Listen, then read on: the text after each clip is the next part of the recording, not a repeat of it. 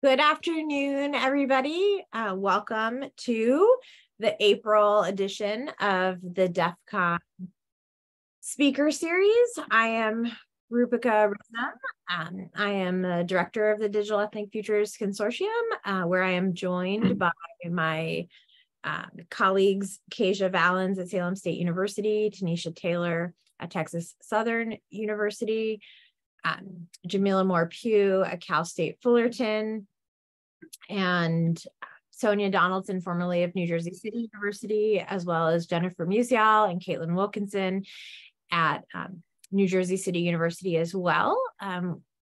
Digital Ethnic Futures Consortium is an initiative aimed at bringing together people doing teaching and research at the intersections of digital humanities and ethnic studies. I want to let you know that keep an eye out for our next speaker series event on moving beyond learning management systems with Juan Wu and Leonardo Flores, which will take place on May 22nd at 2 p.m. Eastern. And also to let you know that our virtual annual meeting will be taking place on June 2nd, starting at noon. And we hope that you will join us to learn more from our fellows and our mentors who've been doing some really exciting and creative in developing teaching and projects. Today, I'm absolutely delighted to welcome Eduard Arriaga to the speaker series. I'm a longtime admirer of Eduard's work, and pleased that he's here and agreed to share it with all of you. Eduard is a chair and associate professor of language, literature, and culture at Clark University. He develops interdisciplinary research at the intersections of fields such as critical race studies, Afro-Latinx and Afro-Latin American studies, digital studies, and digital humanities. He is currently writing a book examining the way Afro-Brazilian and marginal communities, through hybrid and communal digital practices, challenge algorithmic determinism in search of data and social justice. Eduard has received a number of awards and honors, including the Institutional Leadership Award from the University of Indianapolis. He earned a master's in Hispanic American literature from the Caro y Cuervo Institute in Colombia and a doctorate in Hispanic migration studies from the University of Western Ontario. And Eduard today will be speaking about community engagement, information curation, and storytelling through digital portfolios. So thank you and welcome to DEFCon. Thank you for that wonderful introduction, Rupsi. Thank you to DEFCon for the invitation. Do you hear me okay? Yep.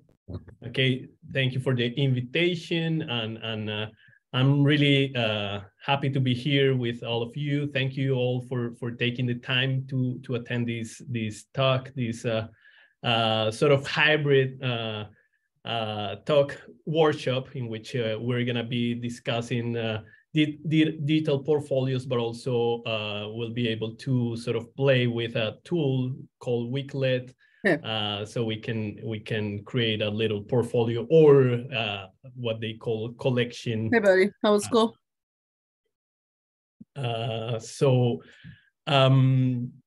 Yes, again, thank you for being here. So let me share my screen. I'm gonna be using some slides, but also, as I said, we're gonna build up time to sort of do hands-on activities. And at the end of the session, the idea would be to have something concrete we can share, or you can share back with me. Okay, so let me pull this out. This is the title of the presentation. So the digital portfolios, community engagement, information curation, and storytelling. The overview, as I was discussing, is basically we're gonna be discussing these topics. The first one is education as banking system. So I want to sort of revisit this conception and think critically about education and how we can leverage that through digital technology and the use of digital technology from a critical thinking perspective. And that's where we go into e-portfolios for student-centered and inclusive pedagogies. Then discussing the potential benefits and skills that we might have in implementing digital portfolios in a creative and student-centered manner in our classes. Then discussing a little bit of types of portfolios, going then to e-portfolios for in the ethnic studies classroom, and then the workshop of Weeklet, and the hands-on activity that hopefully we will have time to do and come up with some interesting pieces and questions, of course. Okay, so I would like to revisit this idea of education as banking system, and that has to do, that's like the setting up for this conversation in terms of rethinking what education is and how we see education, on how education has been presented traditionally and how we have to deal with it, right? Students, of course, face a huge amounts of information, and that has to do not only with our moment in which information is, we talk about big data, and we talk about we have the age of information and digital technology, but in general, our tradition in the school system is we tend to have a lot of information, and the system as it's been developed is a sort of transmission system of information from educator to learner, right? So, and that's what sets the tone for theorists and scholars and educators such as Paulo Freire to talk about education as a banking process, right? And a banking process in which, and the conception of education as banking process, it's meaningful in the sense not only as metaphor, but also in how it is connected to capitalist vision of education, right? And neoliberal visions of education. In that metaphor that Freire uses, he sees he sees and he looks at the professor as an active subject, right, who holds the power, but also holds all the information and all the knowledge.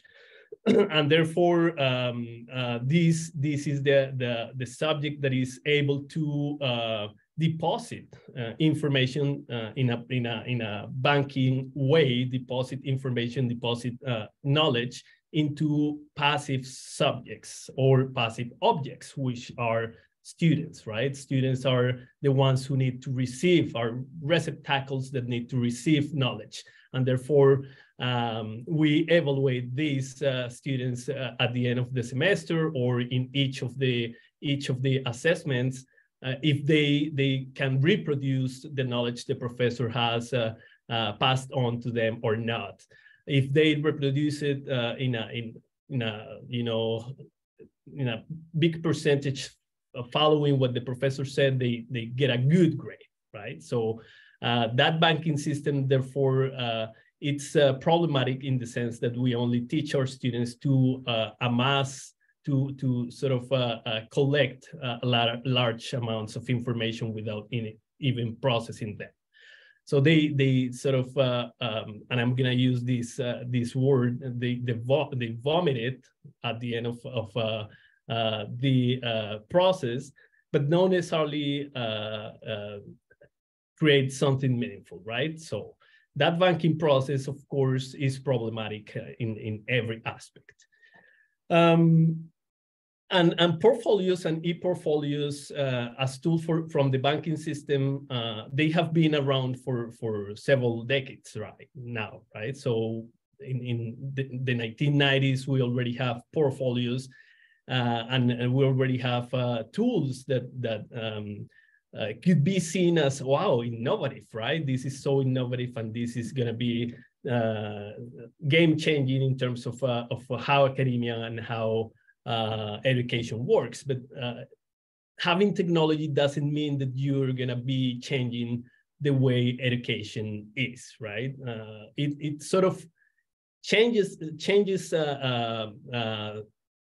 basic things, but not necessarily the entire game. So when these portfolios are used as tools for the banking system, we're talking about basically portable collections of papers and artifacts, right? A place to assemble records, so to deposit knowledge. And usually it's not the knowledge student produces, but the knowledge the professor transmits, and the student needs to get back to professors, right? So again, these portfolios, the portfolio by itself is not the solution to this banking system problem, because they can reproduce the system in itself. And actually, when we ask our students to create portfolios and it's only a place to dump materials, to dump what they have been, their assessment from the semester, without any kind of responsibility of what they learn or not, any kind of reflection, that's only perpetuation of the system, the banking system of education, right? So in that sense, and that's sort of the setup for this talk from what I want to depart, which is not necessarily creating or using e-portfolios for that banking system, but creating them for a more meaningful and caring system that will have to do with curation, and we're gonna get into that in a few seconds. Okay, so the question would be what to do, right? If we're in that process of the banking system education, the portfolios as tools, the tools don't solve the problem by themselves, but we as subjects, autonomous subjects, we need to actually put the work in so we can sort of change or start changing the system of education from within, right? So that's what I call e-portfolios for student-centered and inclusive pedagogies, which could be seen as completely opposite to that idea of banking system. Of course, we need the principle of education is a principle of transmission, right? Transmission of culture and transmission of knowledge, but the pedagogical process cannot be seen as just the reporting back one-on-one to 100% coinciding with the knowledge that was transmitted at the beginning. So that student-centered and inclusive pedagogies are for students to start thinking, and in the spirit of Freire, being critical thinkers, right? And subjects that are able to claim and to take responsibility for what they are learning, right? Okay, so in that case, we need to talk about e-portfolios as curation. And I would like to pause a little bit here. So the word curation is, and it's a conception that is so pervasive nowadays, right? Everything needs to be curated. But we need to start rethinking that. And that's what I would like to discuss at some point. So e-portfolios could be seen as both objects, right? The technology, which are not solving the problem of what education, on how we develop our pedagogical model, but they are also processes, right? So they are pedagogies in a sense, right? You can actually develop, embed your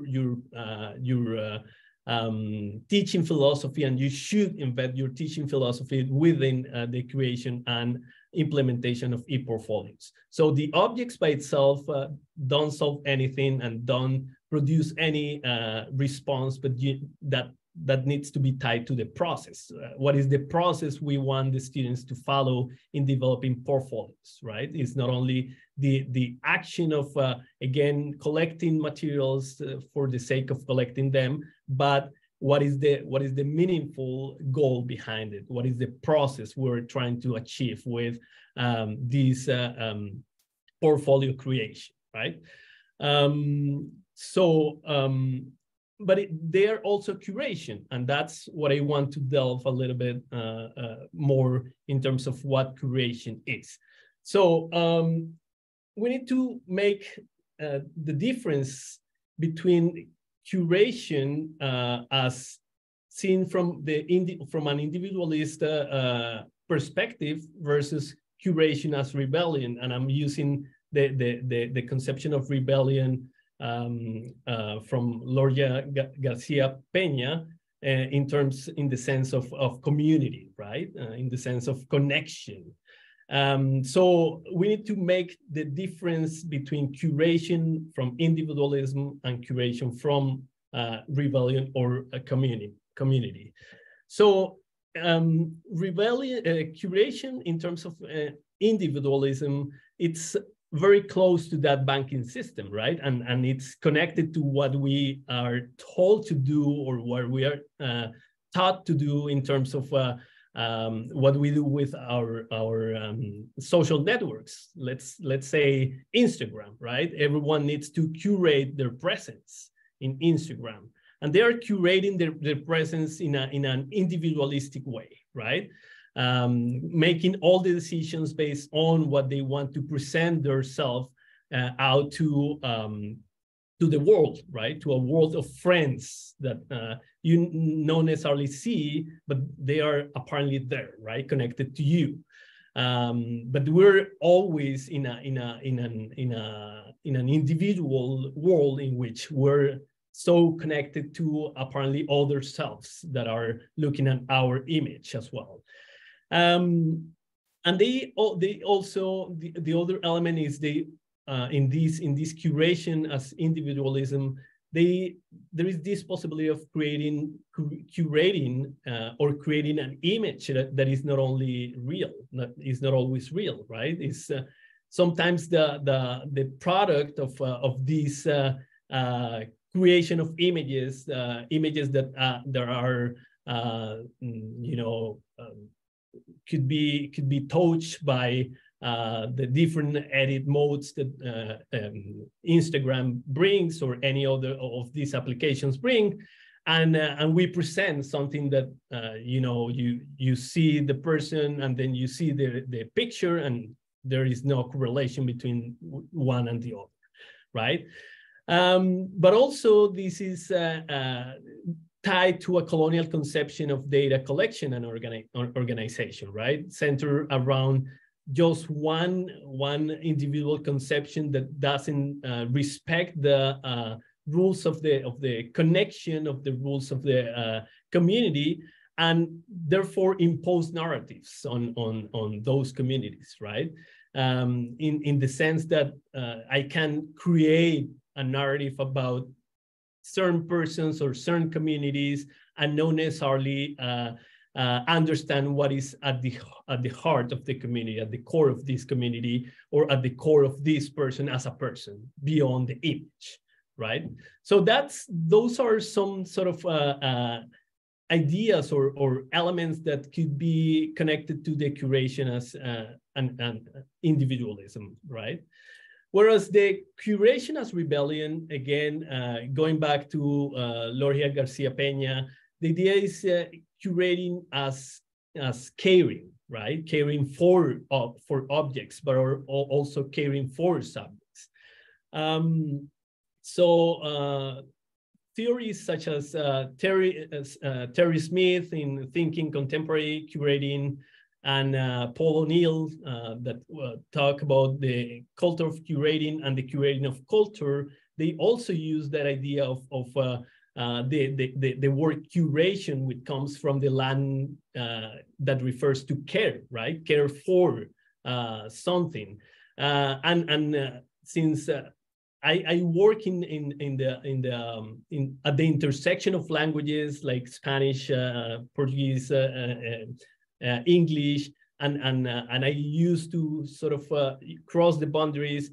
The curation, when you use the curation in Spanish, it has to do with with health, right? With providing health and providing care for people, for communities. So I'm using the idea of curation in the sense of care for others, right? Care for in a communal sense, right? In the individualist sense of curation, again, you go to your social media and you're connected to other people, right? But you don't necessarily, being connected doesn't mean being in community, right? Being in a community means being connected and care for your community, for those people who are around you and those values and images, right? So in that sense, that's the idea of curation as rebellion, the possibility of, yeah, connecting and curating things, objects, images, but also caring for these objects in connection with communities that are caring for each other, right?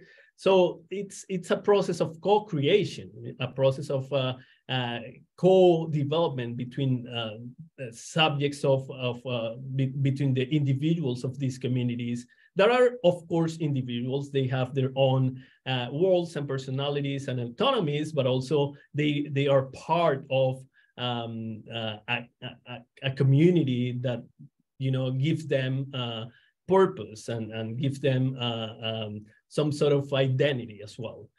And the other idea related to curation as rebellion is the possibility of recovering erased pasts and histories as well, right? So how we actually, through the curation of and that's what we sometimes do in the humanities, particularly in the critical, in the digital ethnic studies, critical digital humanities, which is recovering pasts, right? Recovering erased histories and trying to reimagine what was some sort of displaced to the margins, right? So that would be the idea of curation, and that would be the idea of how we can use e-portfolios in a student-centered kind of pedagogy, more centered around community engagement and more centered around the autonomy of students, as opposed to students as passive objects or receptacles that receive knowledge. Okay, so with that in mind, I would like to go into the idea of skills. So what skills and potential benefits we would have by using e-portfolios, again, not only as a tool per se, but e-portfolios connected to this idea of curation as community engaged practice, right? Basically what we have is we are able to create this idea of motivating students for you know, motivating and engaging students in learning what is at hand, right? And it is not the learning because you have to learn, but it's the learning because there is a motivation behind it, a connection, a personal connection with that process of learning, right? But also is another element which is quite important is the development and promotion of deep reflective practices, right? And these deep reflective practices have to do with at least two things. Thinking about thinking, right? Which is how do I think? How do I learn, right? And what are the processes that I use to learn better? But also the other part is, and particularly for e-portfolios, is thinking how to use technology and how technology helps to develop my thinking as well, right? Or how my thinking helps to develop other ways in which I can use technology. So this two-way process in which the reflective practice is not only like a little reflection that you make at the end of your class or your course, but a process that is constant, and you're sort of going back and forth with what you are doing in class and through your portfolio as well. The other part is developing planning skills. These planning skills are key elements for the construction, the building of knowledge as well, but also the building of this autonomy, right? Because you're given, as a student, students are given different pieces of information, and as a student, you need to plan how you are gonna use those pieces of information in building your own knowledge. So creating these e-portfolios are a good opportunity for students to start thinking, okay, how am I going to approach the portfolio in itself, the technology, but also the creation of a narrative of my journey as a learner. And the fourth point that I can think of in terms of benefits and skills is the possibility of critical engagement and development of transmedia narratives in connection with communities, right? Community engagement, and that has to do with a critical thinking skill as well, right? Which is not only centered around how we set a critical mind towards text or materials, but also how those materials are actually connect to real communities, but also connect back to me as reader or as a learner of that material, right? So it's sort of like full circle. If we use the e-portfolios in that sense of student-centered pedagogies, that's full circle. It's not only the idea of dumping again materials into technology that could organize and curate those materials for us. Okay, so again, these are like theoretical and ideal skills. Sometimes you don't reach all of them. Sometimes you only have you have all of them as goals, but the process doesn't necessarily allow you to tackle all of them at once, right? But the idea would be to have them as overarching goals that you can actually have, like, okay, those are my north, and I want my students and I want my projects to go towards those goals. Okay, so now let's dive into types of portfolios. So in terms of types of portfolios, there are several portfolios, but I for the purpose of this presentation, I sort of worked with 4 types, presenting first these 2 types and then two additional types. So the showcase portfolios. These portfolios are basically used to showcase students' achievements, right?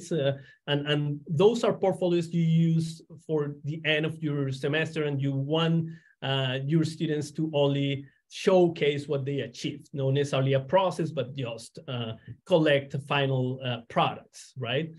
The other type is learning portfolios, which are used basically connected or tied to the student learning outcomes and how those goals are achieved by the development of certain assessments or certain assessments or activities within the classroom. So these are 2 interesting types of portfolios. I would say that between these 2 types, my preferred would be the learning portfolios, in terms of you can see like the process of students and how the products connect back to what you're asking your students to, or what you're proposing your students to achieve through their class. And the 2 additional types of portfolios are assessment portfolios, which are basically designed to test knowledge, right? In a sort of, it could be in a banking system process of assessing knowledge. Did you get the knowledge that you were supposed to get, right? Yes or not? but it could be also developed more in the sense of this is a process in which you tell me what did you achieve, and you assess, sort of you reflect back and you assess onto what you achieve. The other one is the process portfolios. And these are focused on critical reflection. And these, I would say, these are the ones that I tend to use the most in my classroom, but also in other activities as well.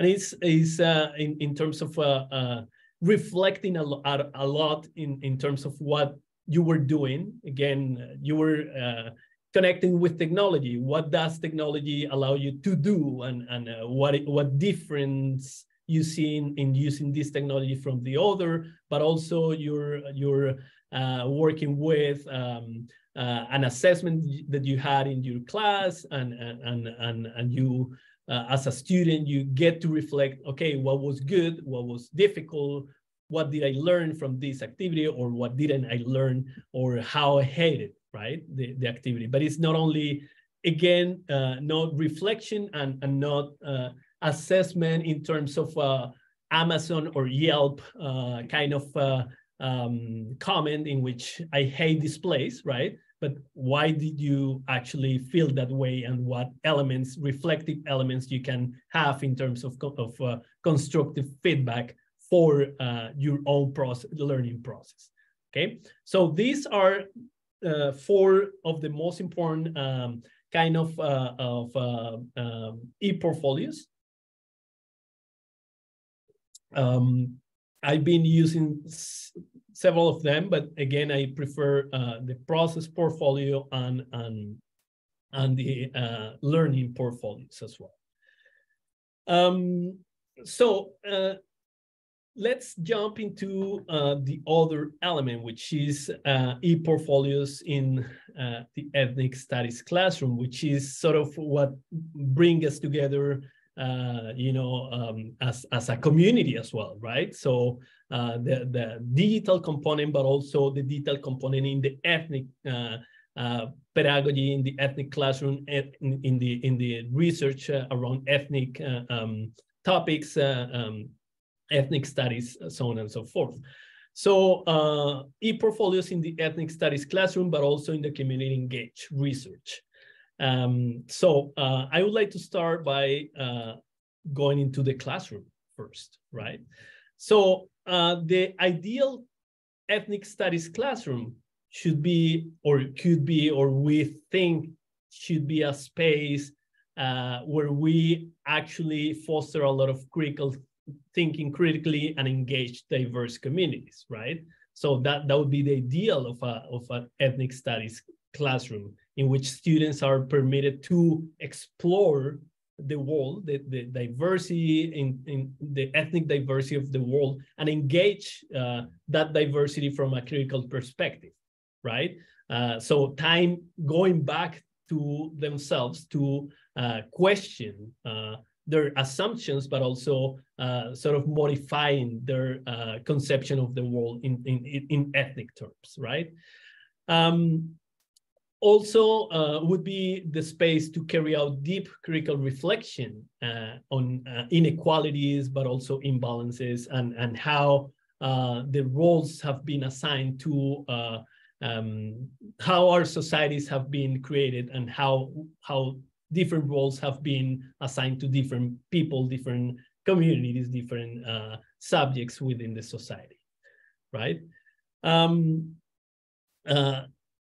But also, and sometimes this is, I believe this is what we lack in ethnic studies, and what projects like and initiatives like DEFCon actually try to tackle, which is we need to rethink. And of course, this been happening in the last couple of years with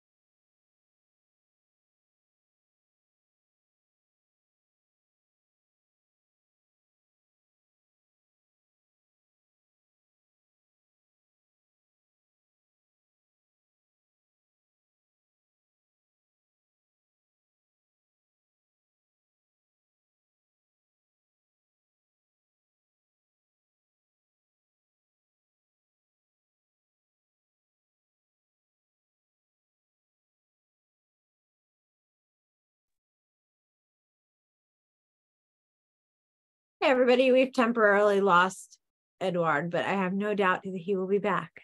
So I appreciate your patience. Here he is. I'm back. We have you back. Okay, sorry about that.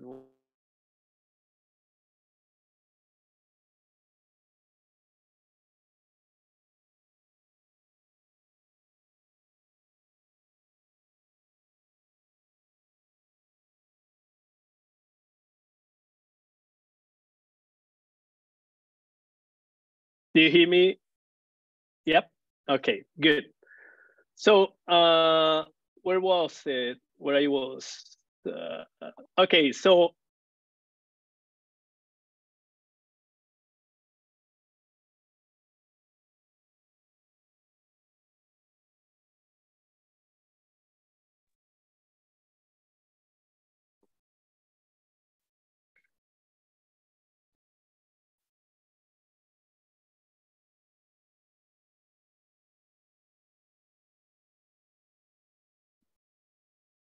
Eduard, are you there?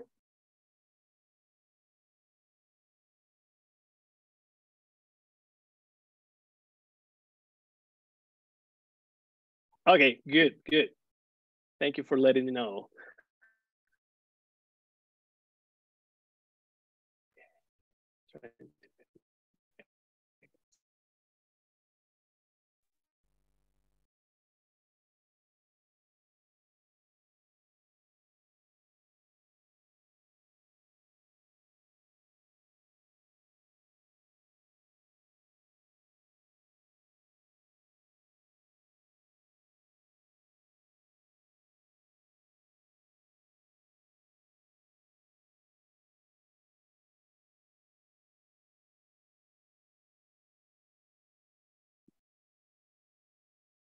Okay, so are we back or? Yeah. Yes. Maybe if you turn off your video. Okay, yeah, sure.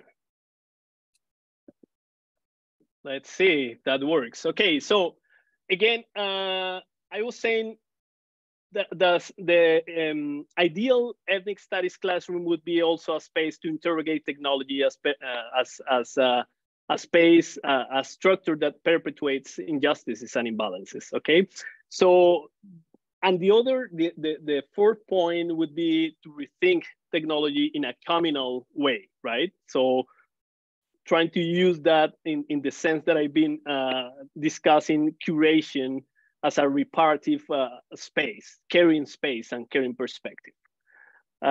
So that would be the ideal of the ethnic studies classroom. Sometimes we don't use it that way, but I think we're on track, right? We're trying to develop that kind of process of critical thinking and revision.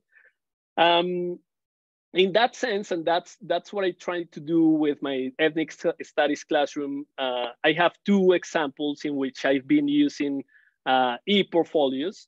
And one is the Hispanic culture through community service learning course, which is a course basically designed to engage students not only in studying traditional cultural production of what Hispanic culture means, right, or what has been developed by the so-called Hispanic culture. If we can just create just one category and define several millions of people into that category, right?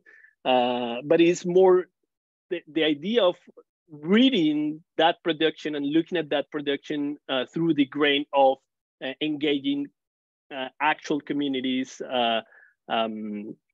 through service learning practices. And the other one is a course called Race and Gender in Reggaeton, where I try to question what we call the way reggaeton and music production in the Americas have sometimes portray blackness and sort of these rhythms that came from Blackness, but sort of were so kind of whitewashed and became so white, right? Anyways, so I've been using e-portfolios in these two classes, and I would like to share some of them with you. What is important when creating or implementing portfolios, as important as when we're developing digital humanities projects or projects in which we're going to be using technology. So what is our primary goal with the course or with the project? What is the role students will play and why they need to document? Why it is important for them to document things within the classroom? What is the best tool and why do we need to use tools, and what is the best in several sense, right? In the sense of access, in the sense of learning curve, in the sense of possibility of not only access for the student, but also when the e-portfolio is finished, access for wider communities. For instance, the communities they have been engaging in community service learning, communities that can access those portfolios from no so privileged connections to internet like mine, probably, right? Anyways, so what is the best tool to document the journey of learning and community collaboration, right? So those are decisions that need to be made at the beginning of you embarking into the idea of using e-portfolios or using technology within your class and documenting that use as part of the assessment or part of the learning process. So in terms of tool selection for these classes, I've been using, sometimes I used Google Drive, the Google Suite, but that's sometimes not necessarily the best in terms of how things are portrayed or represented, or images, how images are used in the Google Suite. Sometimes the LMS, Canvas, or the other LMSs, which are sometimes problematic because they are proprietary. First, second, sometimes they are not so flexible, right? And therefore, students don't get to become so creative with how to present the material. So several things that you need to take into account, or that I had into account when selecting the tool. So easy access, user-friendly, and the portfolios are portable. So you can take your portfolio with you. And this is important for students who in certain classes are creating these portfolios and they want to take the portfolio, use that portfolio as part of their bigger portfolio for the skills that they have developing throughout their career, and that's important component when thinking about portfolios in general. Okay, so in terms of the portfolio use for the classroom and for these particular examples, there are some elements into the structure, right? And that has to do with some of the elements that we were discussing before. So in the structure, we have a piece that made you grow. For instance, students need to showcase a piece that made them grow as learners, a piece that was difficult for them to develop. What was the difficulty in there, reflecting about it. Material for the oral presentation, for instance, if they had an oral presentation, they put the material there, but it's not only putting the material there just face value, but curating it, right? Caring for the material and understanding why it was important and how it was meaningful to your presentation. In some of the classes in which there is vocabulary built into what is the vocabulary, but also is not only a list of words, but how did those words create an impact in your journey, right? Other media that you use to enhance your journey, and reflection. This is, I would say, the most important part, right? Reflection of what did you learn? How did you learn better? So what elements help you to learn? How did digital tools help you achieve your goals? What would you do differently next time if you had to take this class again, or if you had to do the same portfolio? Let's take a look at the examples here. Okay.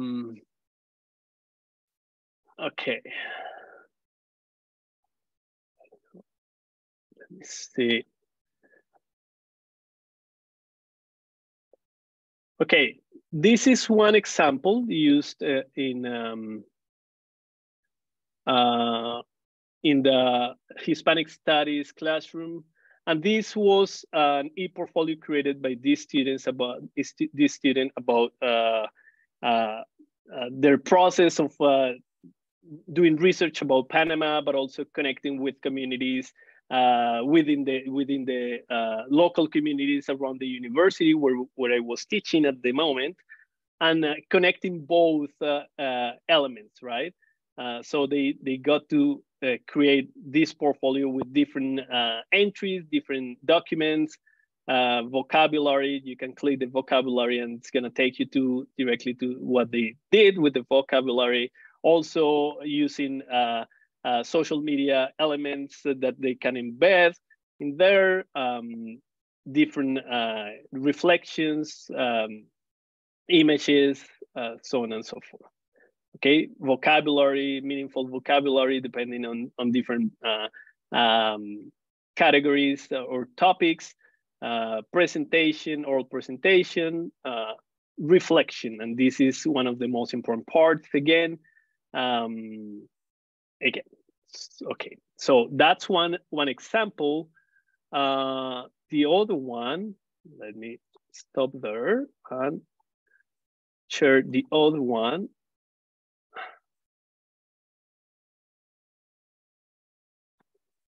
So the other one is this, pretty similar to the old one, with an overview or an index of content. So each student had the opportunity to structure their e-portfolio in a way they wanted to do, right? And again, they have words. The student didn't go the busy, you know, the important work of connecting words to their context and their meaningful the meaningful context for them to use them in the portfolio, and images, but also GIFs and things like that. And I'm gonna share another one. Let me pause there.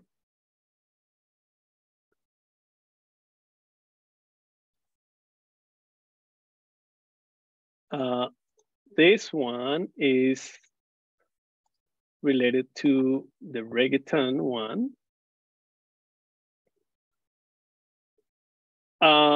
In which students had to, again, create this portfolio in which they collected videos, they collected different documents, but also they developed some sort of analysis of how different songs were more popular than others, and use digital tools to do the analysis. Then they add the analysis to the portfolio and comment on the different aspects of their journey, right? So those are a couple of examples of the digital portfolios on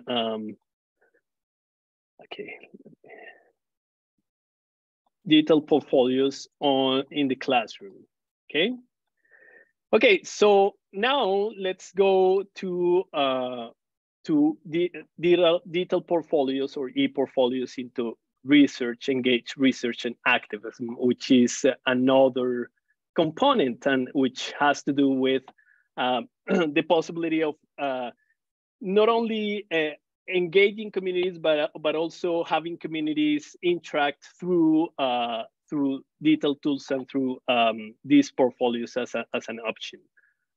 Okay. So one example that I have is a project that I've been working with a community of colleagues here in the States and other parts of the world, but also with communities in Colombia, which is called Colombia Syllabus. The Colombia Syllabus is a scholarly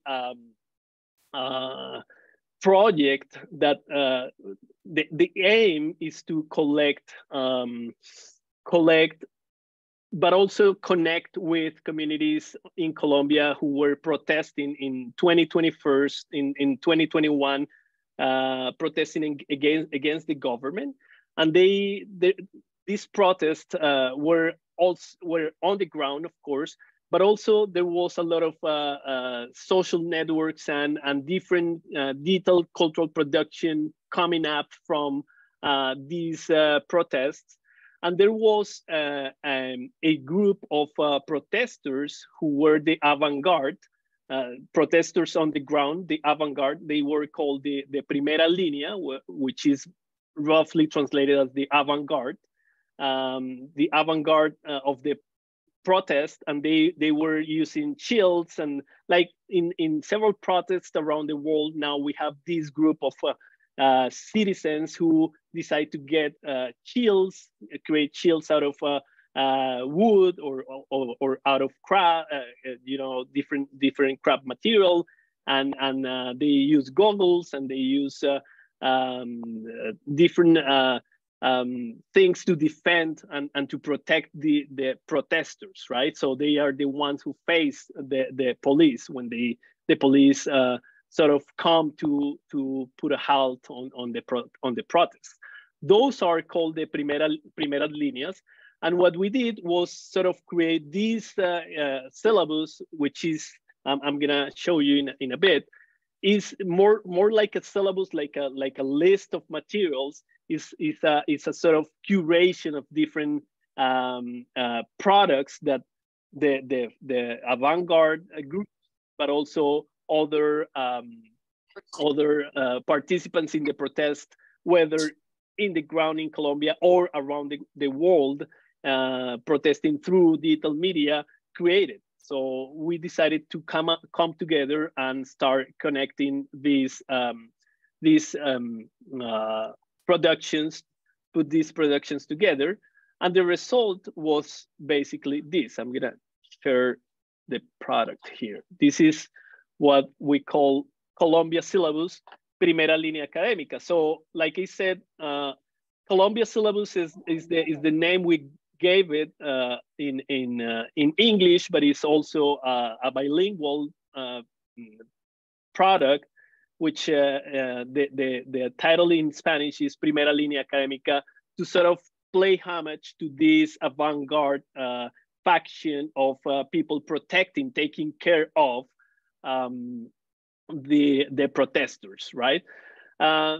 So this Colombia Syllabus, therefore we created this sort of collection of different projects and cultural productions, again, digital cultural productions. We had different editors. We have the possibility of accepting contributions still. And the collections that we have, the different collections are the politics of protest, history, memory, and the history of the protests, environmental issues, academic dialogues. And this is really important because at the time of the protest, a lot of universities and university professors and different professors in the country designed something called, roughly translated, like the classroom to the streets. So they decided to take the classroom to the streets, and sort of educate, but not in the sense of transmitting knowledge, but having the opportunity, giving people the opportunity to discuss the protest in a meaningful manner. They decided to open the classroom and take the classroom back to the streets. So we sort of decided to do the same with in a digital way, right? So this is the product of that process. Basically what we developed was sort of a pedagogical tool, but not in the sense of just having the list of sources, but a possibility of interacting and connecting with other with members of the community in Colombia, but also abroad, right? Okay, so that's the other example of how to use digital portfolios in terms of community engagement, but also research and action, right? So again, that's used basically by teachers and activists who develop pedagogical actions, activists, regular citizens, and scholars. And it was the possibility of connecting with these communities from afar, right? So I'm from Colombia, and I couldn't be in Colombia at the time of the protest, but I was able to sort of connect with them through this collection and the process of creating the collection. Okay, so that's that in terms of the talk and the presentation in relation to e-portfolios and how to use them in different contexts. And now, if we have some time, I would like to turn into the activity, the workshop as itself. How do you feel about it? Yeah, I think that's great. We did have a question. Yes. And that, well, we have one question about whether you be able to share your slides. Yeah. And then the other, yeah. Am I not sharing the slides? Oh, no, share the slides like after. Yeah, for sure. Yeah. Yeah, I don't know if you have are they on PowerPoint or are they Google? They're Google, so I'm gonna be sharing the Google. Perfect, that'd be great. And then the other question came from I don't want to mispronounce your name. It's Kiala. My name is Kiala, thank you. Do you want to go ahead and ask your question? Sure. And I don't know if this is for later in the conversation, so feel free to redirect, but I was curious about what taxonomies you use to evaluate the portfolios. I'm mindful that the new taxonomy and FINK give the space to considering metacognition, and that's reflection component. So just curious how students are graded or evaluated or feedback is provided. Yeah, we use the idea is evaluating metacognition, but also evaluating knowledge in the sense that they can build up on the information provided, but also sort of create a sort of a critical lens toward that information. We design rubrics and assign points based on how they interact with the technology, but also how they reflect about technology and how they use the technology to present their to create the narrative about their learning process, and that's the way we give feedback to students, in terms of course giving a lot of comments, dense comment in terms of each of the elements that they use and implemented in the development of their portfolios. Yeah, I don't know if I am responding to your question, you expect.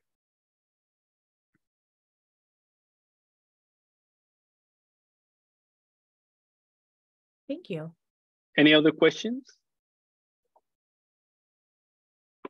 Yeah, I think it would be a good idea as well to have questions in case, because yeah, I've been talking for 1 hour already, and it would be a good idea to hear from you, of course.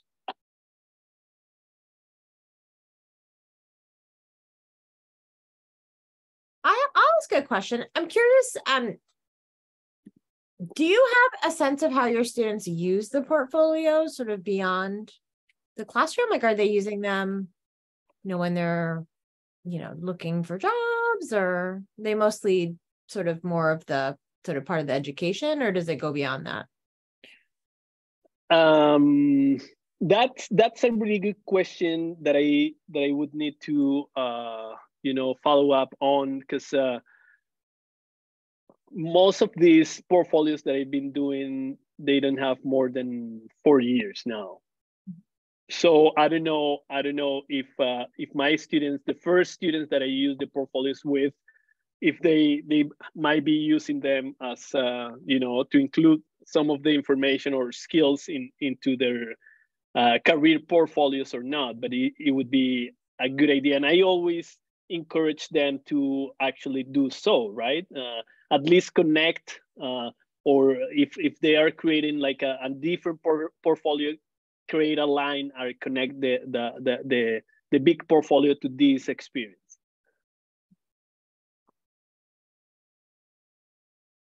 All right, we have another question from Cole. Tina? Yeah. What other portfolio software do you use besides Wiklet? I've been using, like I said, Google Drive, Google Suite. It's another way to create portfolios. I've been using this Canvas eFolio, which is, I have my reservations with eFolio because it's a little bit too rigid, but these are the ones that I've been using so far. I'm interested in the idea of community curation and rebellion. Do you ask students to co-create e-portfolios? Yes. That's the idea in some of my classes. The idea is for students to co-create their portfolios, and of course those portfolios are the product of two autonomous individuals who are going to be sort of debating their conception and their perspective about the classroom, right? And their experience throughout the classroom. But also, and I didn't get to showcase those portfolios in which we collaborated with a community, and the community members, the community outside from the university, some schools and organizations, they got to co-create some of the portfolios with students as well. So they were invited as part of the creative process of the portfolio. And that definitely, it's what we look for in terms of that curation as rebellion.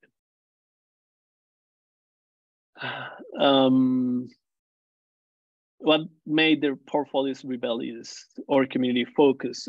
Exactly, that's I don't know if that what I just mentioned sort of responds to that question, which is basically the possibility of giving communities the voice to embed their perspective in the portfolio. Because again, when we go and approach communities, work with them as community service learning, which is this model, I usually tell my students, the community, we're gonna be learning from the community, right? We're not gonna go in there to impose some knowledge from our classroom into that community, but we're gonna be learning and, of course, in exchanging knowledge, right? And I think that's what actually does the portfolios or the collaboration rebellion. Many of Marina Del Sol says, many of my students are highly invested in banking education. What strategies do you recommend to help students move away from that mindset as they create? It's a structural problem, right? It's not a problem from one class. It's a problem that if we see education in the US and in many other parts of the world, it's the way education has been designed, right? Students sometimes expect come to class expecting, okay, I'm here just to hear you and absorb. And I was discussing with a student the other day, because this student didn't participate in class at all, and he said, no, this is a lecture and I'm here to absorb knowledge, right? To absorb, and I don't see the point of participating. I think the beginning of changing that pattern is creating those discussions with students since the get-go of a class, right? Why we have, of course, for institutional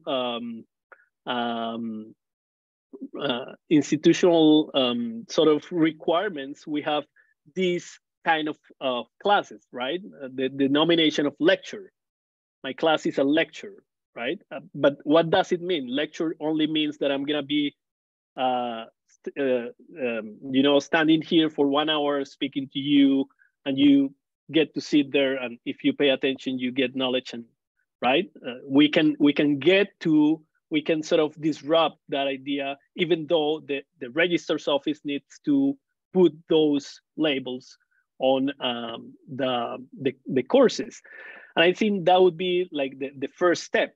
So we sort of get engaged in discussing what a lecture means for students and what a lecture means for professors who are the ones, who design the class, right?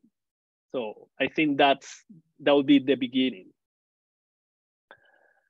Bell Hooks talks about this in teaching to transgender, meeting but students at the point of their humanity and co-creating the knowledge in the space. Yeah, exactly. So I think that's the idea, right? So the only way, again, going back to my student who came to me complaining because I'm giving him a hard time asking to participate and to converse in a lecture class.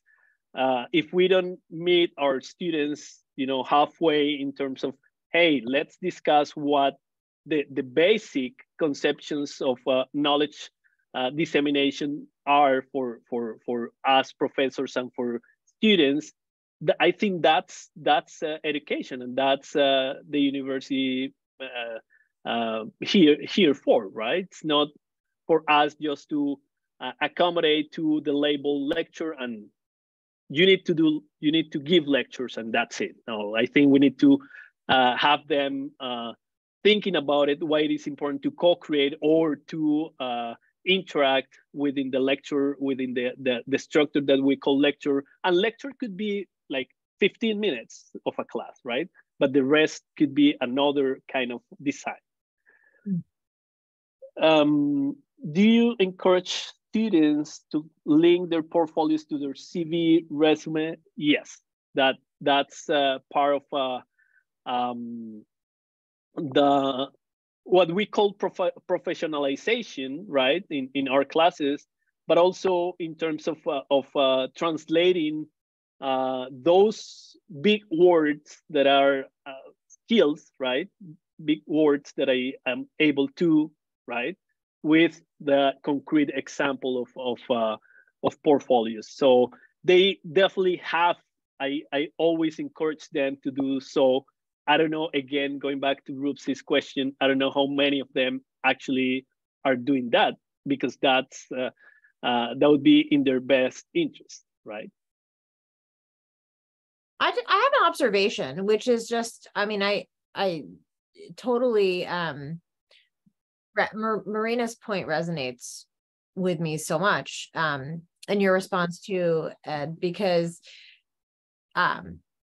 students really do come with these certain expectations. And it seems, for many of us who are faculty of color, you know, there's sort of also something too about like, they're also coming sometimes with a, you know, with bias about like our ability to be people who have knowledge in the first place, and then to be the people who are saying like, actually, like, I want to decenter myself and I want to like center your knowledge. It's, you know, it's I think your idea about like having to talk to them about it and reframing knowledge and like sort of, you know, is a way to try and mitigate some of that, because, you know, but I think it helps, like, we have a comment about bell hooks, right? Like, you know, to be able to also draw on and, you know, point to other voices, other scholars who to ground the method, you know, for the students. So to help kind of try and mitigate some of that, those concerns around like whether or not they really think that we are, you know, people who hold knowledge in the first place. Yeah, no, but you know, the so technology, education, and so many other fields are fields of you know, and are contested fields, right? So we're are fields of a struggle, right? We're struggling to understand and to sort of come to terms of as to what knowledge is, right? What counts as knowledge? Who holds knowledge? Who is able to transmit knowledge? Who is well positioned to be to create reliable or transmit reliable knowledge, right? And particularly at this point in time, in which we can have a lot of information going around, right? And we need to be careful with what we sort of consider legitimate knowledge, right? And information.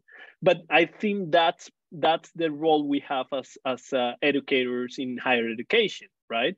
And in any other levels of education, but as higher education educators, we need to come to terms to discuss these basic concepts, which are sometimes taken for granted, right?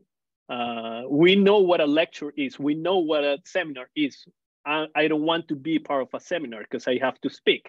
I want to be part of a lecture because in a lecture I get to sit tight and right do nothing if I don't want to, right? But if we want to sort of disrupt that sort of state of things, we need to, again, going back to come to terms and say, hey, how we can use this technology, which is the lecture, to create another way of thinking, right? How we can actually use this technology, which is developed for a purpose, in order to sort of defeat that structure that marginalize people and marginalize knowledges, right? Yeah. So, yeah. You have another question? Yes. How would you define community? Yeah.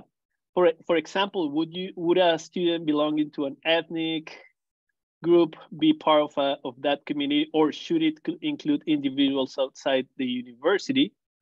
So the way I'm defining community is, again, there is connection, but the connection is centered around caring, right? So you need to care for the other members of the other individuals, so you can have that as a community, right?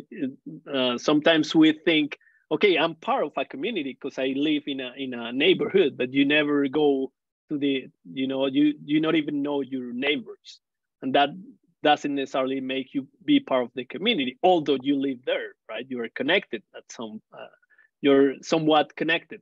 But community, in essence, is the possibility of connecting and caring for, right?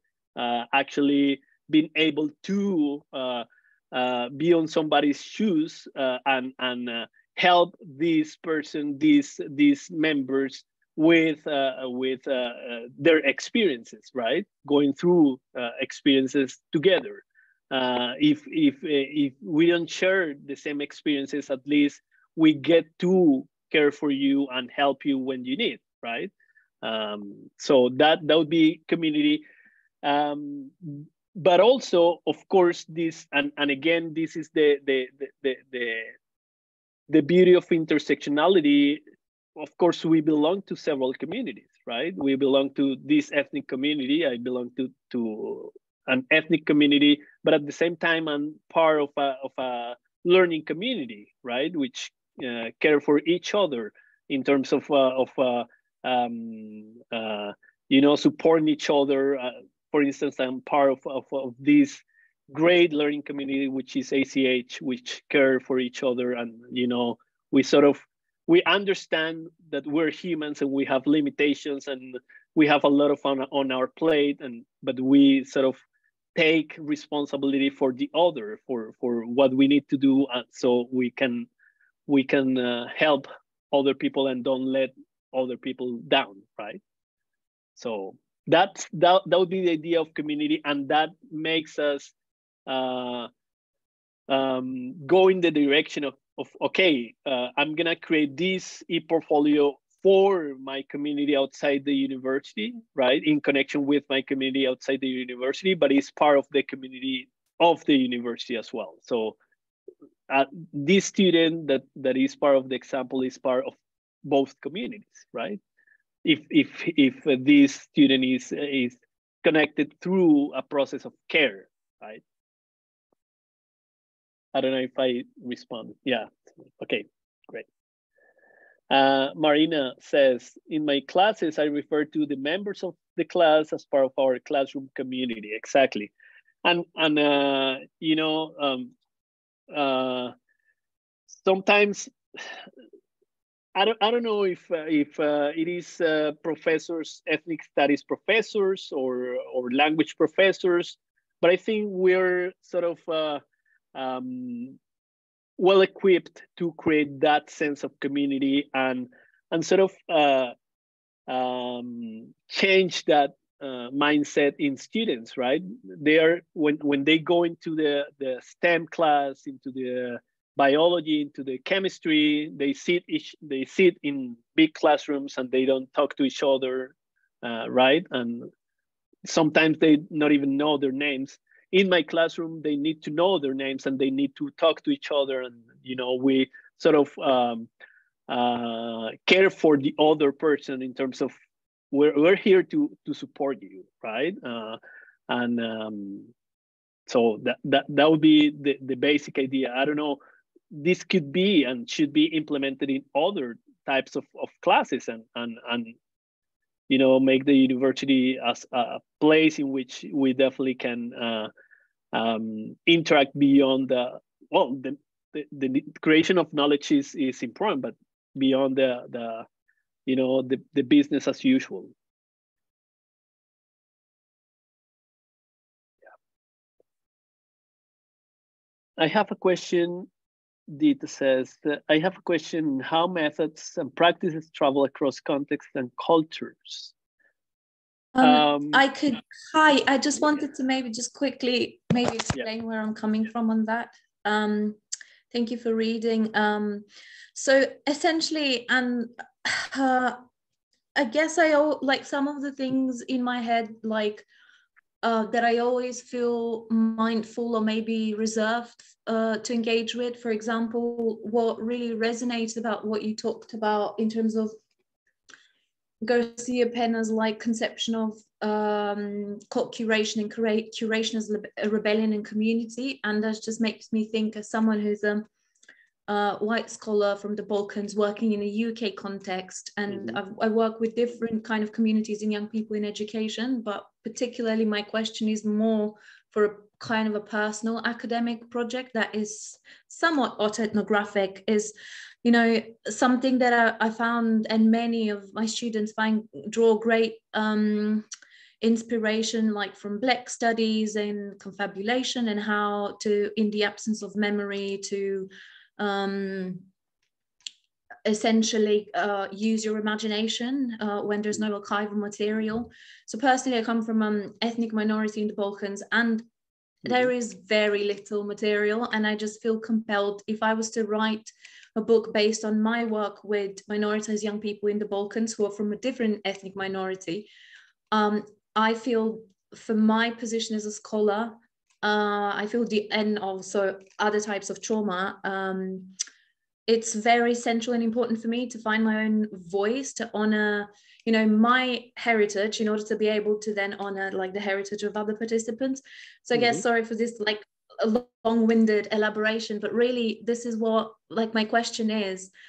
On the one hand, you know, there's quite a lot, you know, that especially in an Anglo-Saxon context and contemporary scholarship that informs my thinking about, you know, what to do in the absence of memory. But on the other hand, it makes me think to what extent, you know, that how to engage with something that is from a completely different context or culture, and but there's lack of material for your specific, I guess, culture.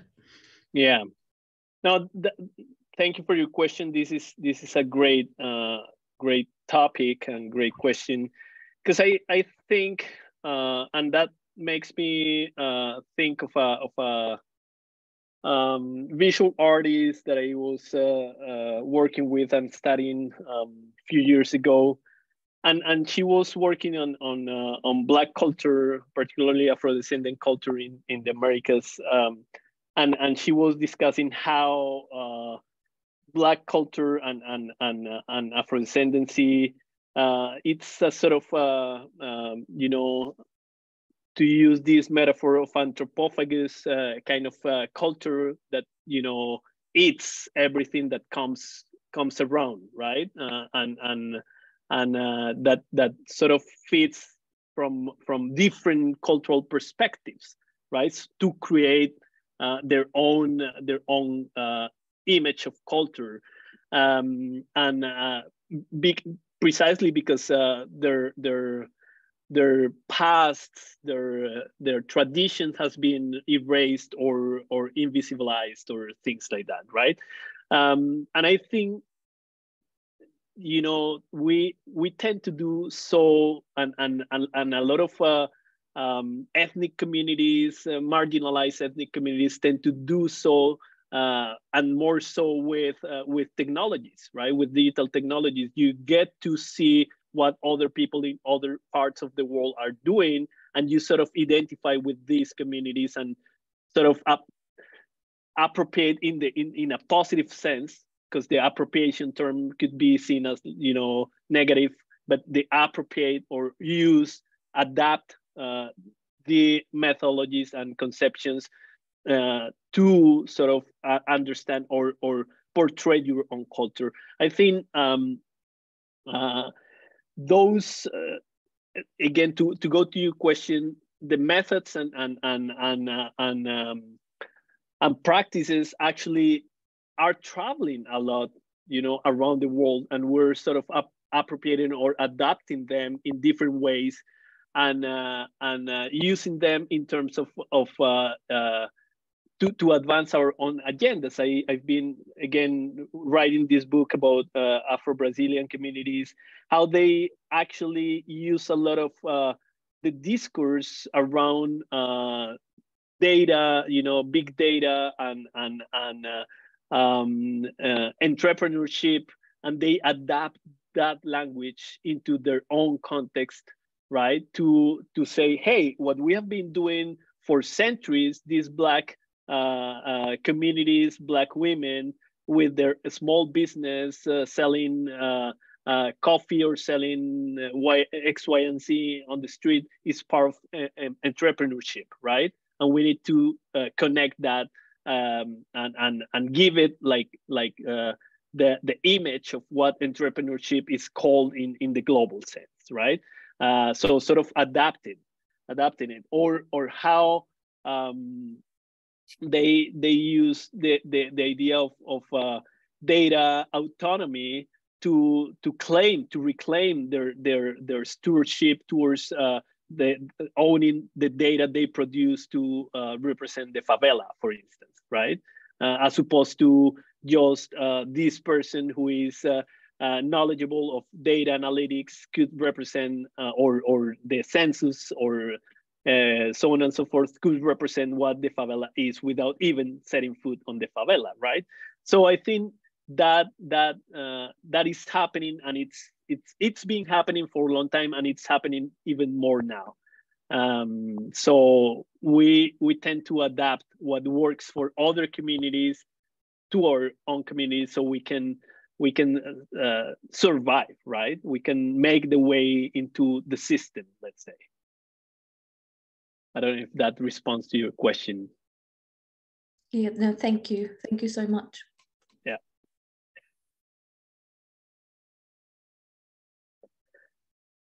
Any other questions? I think I'll be able to share both the slides, and I prepared a set of instructions for the workshop as well. So I will be able to share both, yeah, that would give us. And if you create a portfolio and you would like to link it to me, so I can have it as part of my portfolio of portfolios, that would be great as well. But yeah, I think the conversation is the most enriching part of these presentations, right? Absolutely. And if you aren't able to drop the link in the chat now, I can always email everybody, whatever's easiest for you. Yeah, I'm gonna do that right now. Well, please join me in thanking Eduard. This was absolutely enlightening. I loved hearing how you connected the portfolios to, Curation, Rebellion. It was lovely and beautiful. And thank you so much. No, thank you all for attending the presentation. It's been wonderful to see all of you. And your questions. Again, the discussions are the best part of the presentations, not the sitting for an hour listening to a guy speak. Yeah. So yeah.